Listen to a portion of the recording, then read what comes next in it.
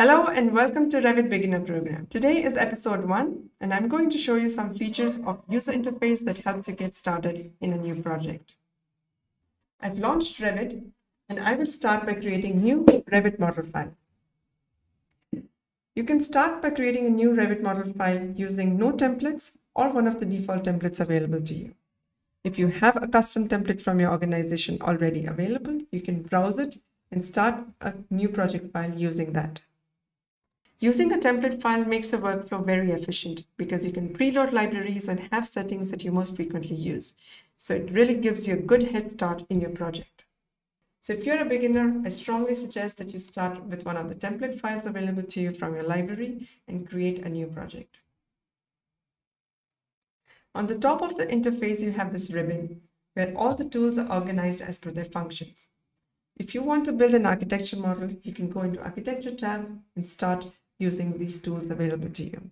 If you want to build a structure model, you have all the necessary tools for creating a structure model here.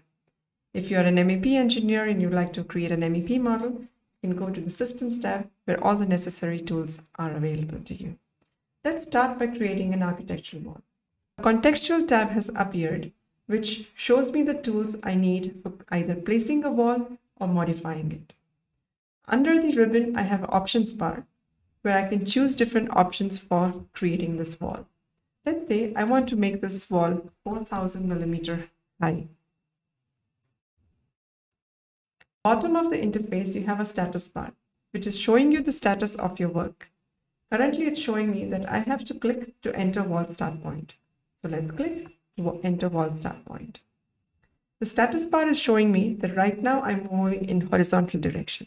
If you keep an eye on your status bar, it not only shows you the status of your work, but also shows you some tips and tricks.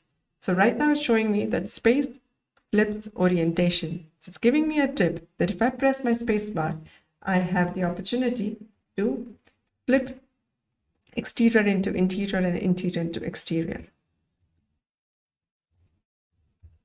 I'm going to create a few walls on my floor plan here and escape to come out of the wall tool. On the quick access toolbar on the top, you have some tools that you most frequently use. One of the tools that you most frequently will use is going to the 3D model. So I'm going to click on this house button and go to my 3D view. You can use your central mouse button to zoom in and zoom out of your 3D view. You can also use your central mouse button by pressing it to pan around your view. By pressing Shift and the central mouse button, you're able to orbit around your 3D view as well. In your project browser, you can go to any of these views, double-click on one to open it. So project browser is basically your list of everything that you have in your project. All the views, all the schedules, all the sheets, all the object library, all your families are listed here. You can tile all the views to see them simultaneously. So I can go into View and tile my views to see where I am. If I click on one object, you can see how that object gets selected in all different views. If I make change in any one view, that change instantly gets reflected in all different views. This is one of the main features of systems like REVIT, from which it has got its name, Revise Instantly, REVIT. You can switch to tab views anytime that you want by going into View and Tab Views. You can switch between the active views by clicking here or pressing Ctrl plus Tab.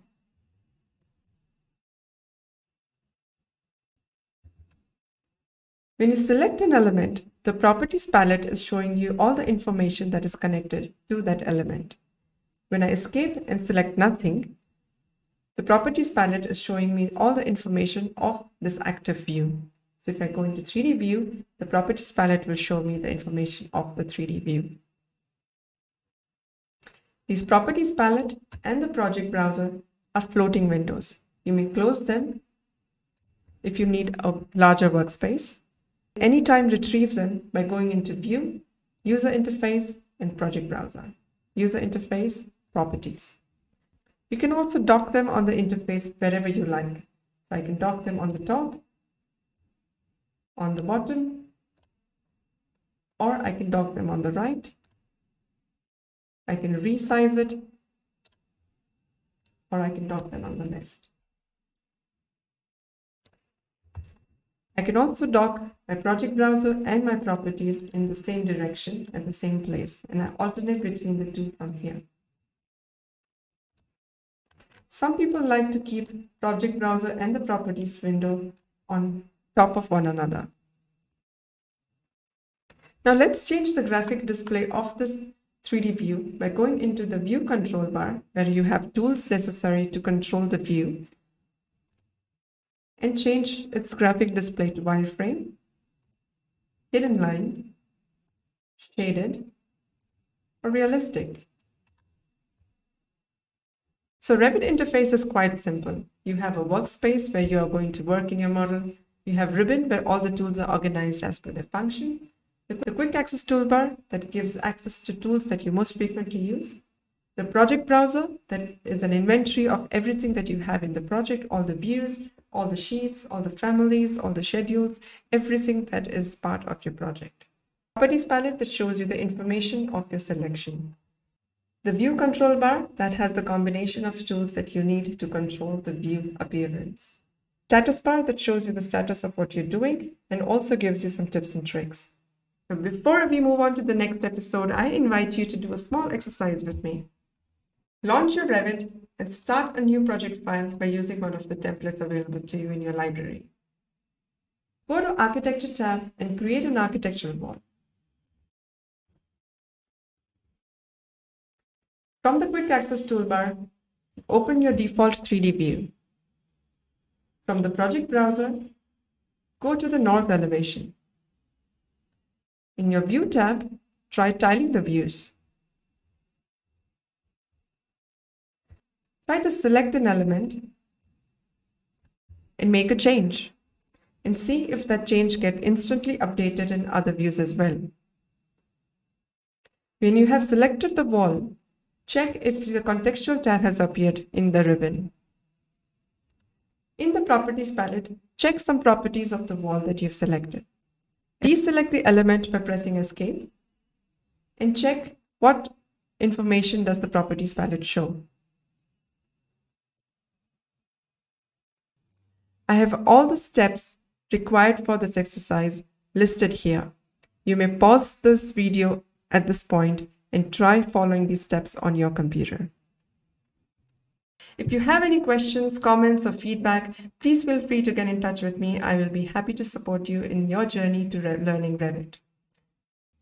In the next episode, we are going to talk about different types of Revit elements. What do categories, families, type, and instance these terms really mean? So I'll see you in the next episode. Thank you for watching.